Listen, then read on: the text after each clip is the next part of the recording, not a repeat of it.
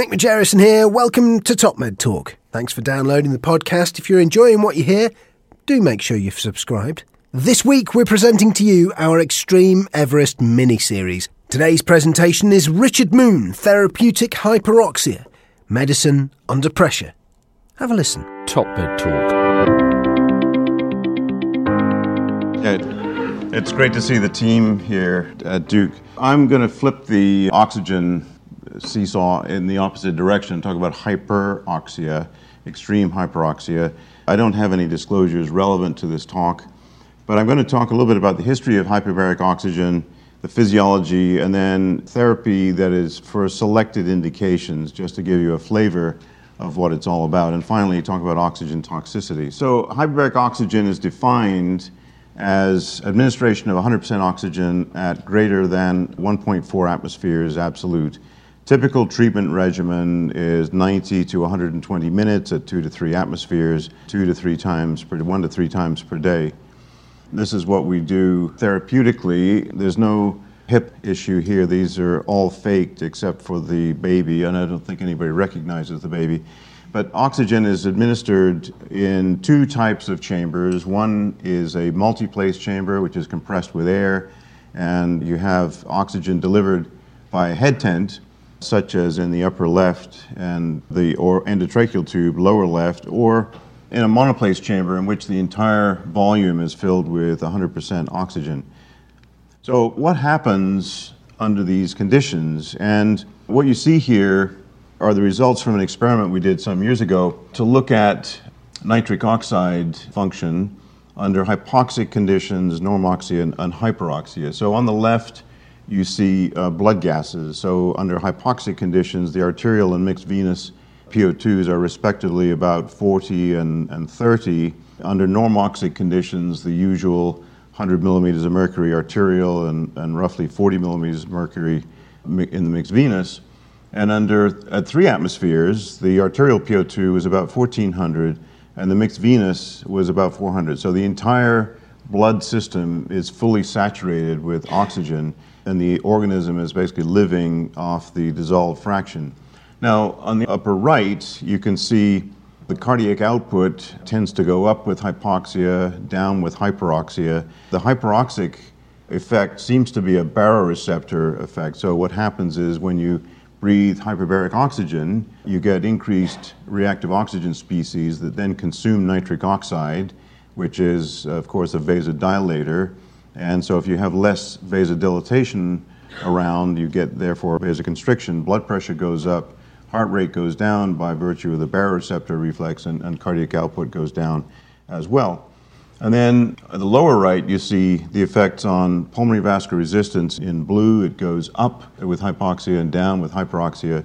And systemic vascular resistance goes in the opposite direction. It goes up with hyperoxia, so you get vasoconstriction. So that's basically the physiology. The history actually dates back to the 19th century when compressed air work was first designed in Belgium for use in mines. If you're digging a mine through essentially quicksand, you have to hyperbaricize the environment, compress the environment to keep out the water. And this is the first compressed air project in the United States.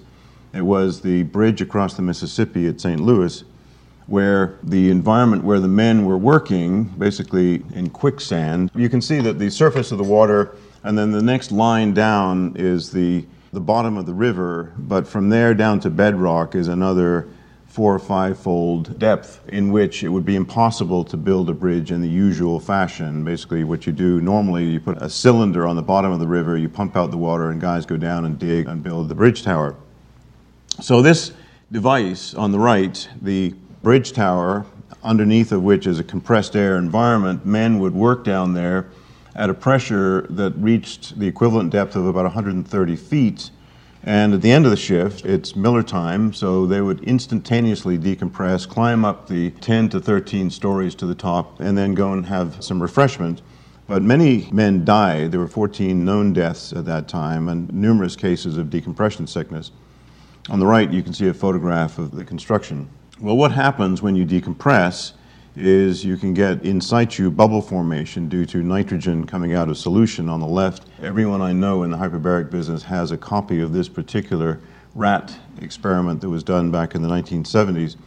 And the other thing that can happen, not so much in compressed air workers, but in divers, if they ascend while holding their breath, or there's local lung pathology causing gas trapping, the alveoli can rupture, injecting air into the arterial blood. Now, what do you do when that happens? It was found back in the 19th century that if you recompress men with this situation, that they would often feel better. And then in the 1930s, Yarbrough and Benke, who were U.S. naval medical officers, discovered that oxygen recompression was more effective. And the reason is that if you have a bubble in your tissues, then on the far right of the upper left-hand quadrant, you can see the gas pressures inside a nitrogen bubble. And the bubble is made up of yellow, mostly nitrogen, with a little bit of water vapor. And the next bar graph over leftward are the gas pressures in the tissue, which are mostly nitrogen, but some oxygen, there's some CO2 and water vapor. But if you do the calculations, you find that there's a gradient in favor of diffusion of gas out of the bubble into the tissue of about 140 millimeters of mercury. And this is why bubbles don't last forever in tissues. If you breathe oxygen, lower left, the nitrogen in the tissue is washed out, and the gradient for diffusion increases several fold to over 700 millimeters of mercury. And lower right, if you breathe hyperbaric oxygen at 2.8 atmospheres, which is the usual treatment pressure for this condition, you increase the gradient to over 2,000 millimeters of mercury. So the hyperbaric oxygen is the right treatment for bubbles. Now, it's a very rewarding disease to treat. On the left is a guy who had gone on holiday from the Austrian Alps to the Caribbean and made a couple of dives, came to the surface, was paralyzed, made the mistake of going back down again, but of course when you do that, what's your next trick? Because eventually you run out of air, and he came to the surface, was profoundly weak in his legs, was flown to us, and you can see he's quite depressed. His wife was there trying to comfort him. He couldn't move his legs. And after several treatments and some rehab, he was able to do jumping jacks and all kinds of things. He wasn't quite normal. He had some urinary retention, but at least he could walk. And there are no randomized trials of hyperbaric oxygen for this condition, but meta-analyses, case series, this is one that was done by Drew Dudka several years ago, looking at gas embolism, iatrogenic gas embolism, and use of hyperbaric oxygen versus no recompression resulted in greater numbers of full recovery and fewer deaths. So I'll present another case of a condition which is somewhat rare but quite disturbing when it happens. Usually it occurs in the presence of intestinal disease. In this case, the patient had dermatomyositis and came to us with this condition, pneumatosis intestinalis. She had ileus, swelling of her abdomen, and had been treated conservatively for several days, and eventually they called us and asked if we might be able to help. On the left, you can see her abdomen is distended with a tremendous amount of gas in the wall of the bowel. We treated her a few times, and her abdomen became less distended. The gas was largely resolved, and she went home. Now, another condition for which hyperbaric oxygen is useful is carbon monoxide poisoning. Carbon monoxide is produced by all combustion. House fires are one example. Back in the days before catalytic converters, spending some quality time in the car with the engine running in the winter was another cause. Nowadays, cars don't make too much carbon monoxide, so we don't see this much anymore. But industrial workers working with propane-powered forklift trucks, people who barbecue inside the kitchen when it's raining outside, we do see a few of these. Methylene chloride, which is a largely disused paint stripper, but occasionally you see this. The liver itself metabolizes methylene chloride to carbon monoxide, so if you inhale fumes of this compound, you can get poisoned by carbon monoxide. Now, carbon monoxide does several things. It combines with hemoglobin to form carboxyhemoglobin, and this does not carry oxygen, so there's an acute anemia, if you like. Associated with this is a change in the oxyhemoglobin characteristics. There's a shift to the left. The remaining hemoglobin finds oxygen more avidly, and therefore the PO2 at which it releases oxygen has to be lower. So these two effects cause tissue hypoxia. Carbon monoxide also binds to several hemoproteins such as cytochrome AA3. It blocks the electron transport chain just as cyanide does, causing excess electrons to be released further up the chain, And these electrons cause mischief by combining with oxygen, for example, to form superoxide, which then has secondary effects on lipid peroxidation and other phenomena. It also, by the way, stimulates guanylate cyclase, which then accelerates the formation of cyclic GMP, which is a vasodilator. So in this way, carbon monoxide acts like nitric oxide, and this is believed to be one of the reasons why patients with carbon monoxide poisoning have headache. They get extracranial vasodilatation. It's a migraine-like phenomenon. Now, what about oxygen in all of this? In 1950, Dr. Pace published a paper in Science showing that the half-life of carboxyhemoglobin was reduced when oxygen was given at 1 atmosphere, or even further reduced with hyperbaric oxygen. And the lower right, you can see a whole series of individual observations of carboxyhemoglobin half-life at various oxygen tensions.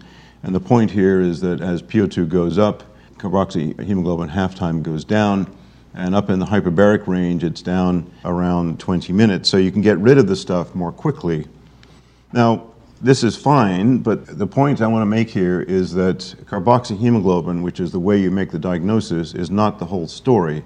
And we've seen several cases of people who've been treated with oxygen, arrived on our doorstep, profoundly abnormal neurologically, who then get better with hyperbaric oxygen. Now, a number of clinical trials have been done over the years. The green ones represent the ones that have been positive. The blue ones were not positives. I'll talk about the positive ones first. So Ducasse in France, Steve Thom in Philadelphia, Mathieu in Lille, France, actually he's got the largest study, showed that hyperbaric oxygen has improved outcome at 3 months, not quite significant at 1 year.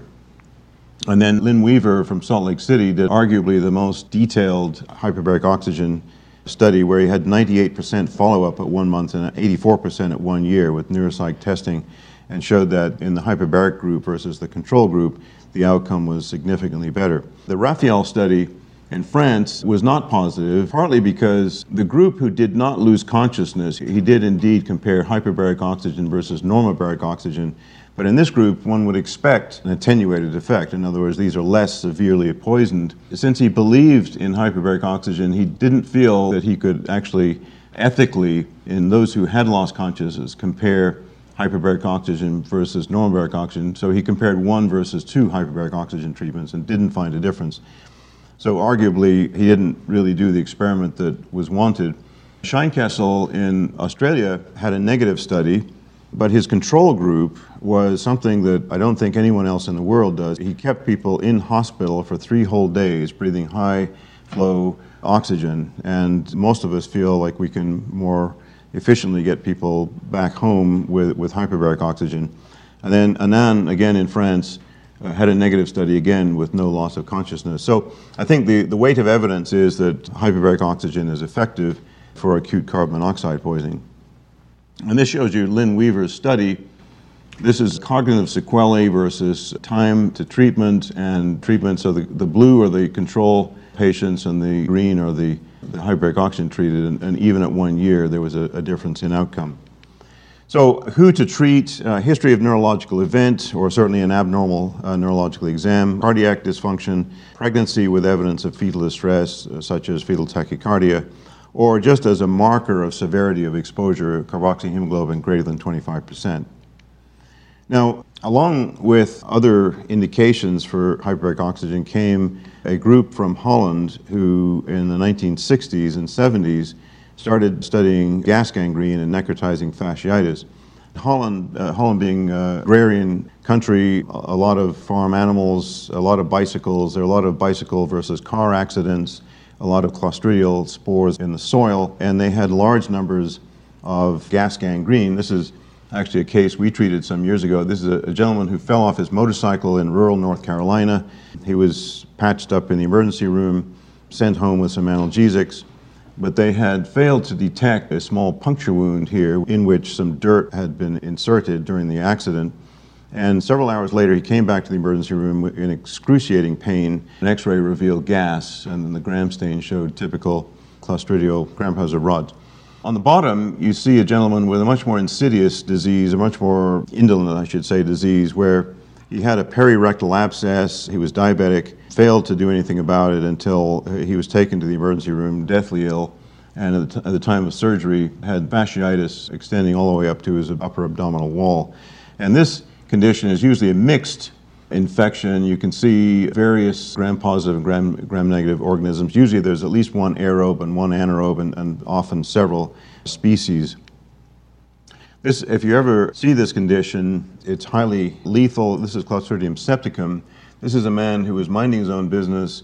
When he was shaving in the morning, felt a little pain in his chest. By the time he'd had breakfast, he was feeling very ill, went to the emergency room, and ultimately very quickly went to the operating room where they debrided his chest, and his gram stain showed the same thing. This was Clostridium septicum. Ultimately, he died. If you ever see this, there's almost invariably bowel pathology. So these patients have either bowel cancer or inflammatory bowel disease. This organism lives in the bowel and it gets access to the circulation through defect in the bowel wall. And that's why often these people have no obvious predisposing condition that just shows up. Now, this is a rare condition now, and we certainly don't have any randomized controlled trials except in volunteer mice. And what you see here is a study from the 1970s, actually from Duke, where they had a model of gas gangrene in mice by injecting norepinephrine and Clostridia into the hind limbs. The top group show significant loss of limb. You can also notice that they're very scrawny, horrible-looking animals, whereas the ones who got hyperbaric oxygen are nice, fluffy, and much healthier looking, and also the limb loss is significantly different.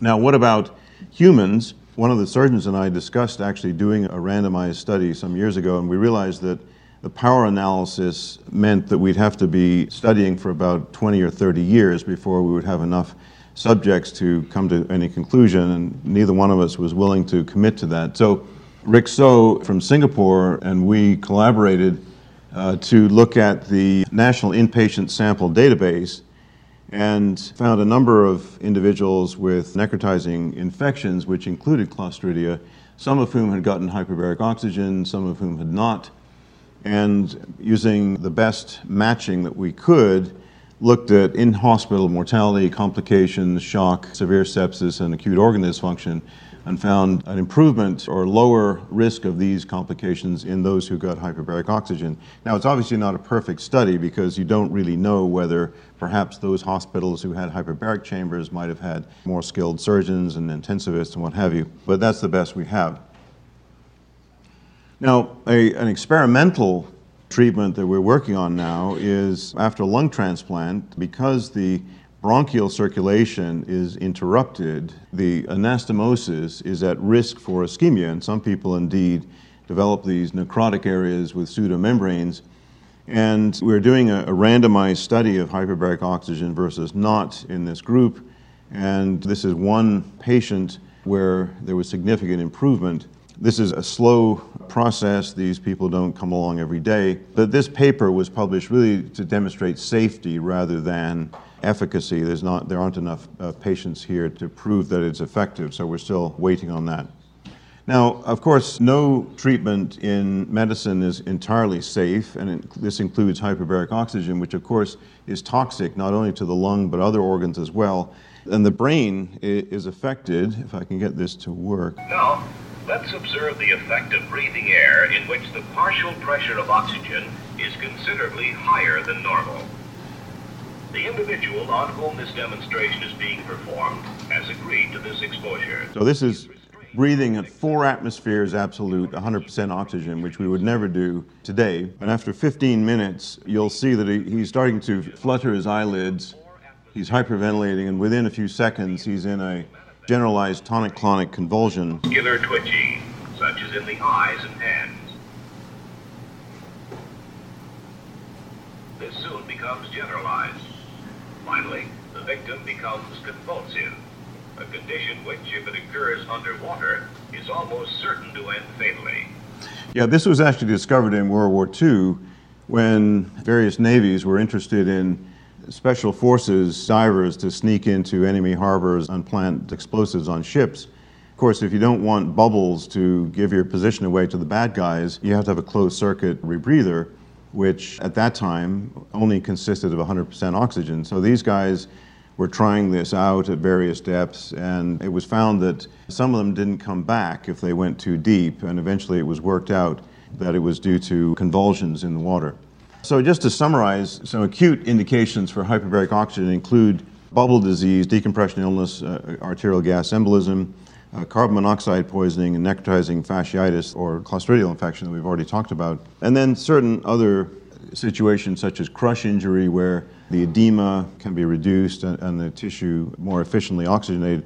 And then central retinal artery occlusion, which is an uncommon condition but obviously is associated with blindness, acute sensory neural hearing loss, and then certain compromised skin flaps and grafts. And we usually get phone calls post-op from the plastic surgeons on this. And then there's some investigational issues such as anastomotic ischemia after lung transplant and pneumatosis. So I'm going to stop there. Please fire away if you have any questions. Thank you for your attention. Thank you very much, Richard. Don't forget you can meet the TopMed Talk team at epom.org/meetings. Our next big event takes place between the 28th and the 30th of September. EBPOM USA Chicago Masters Course, a perioperative care practicum.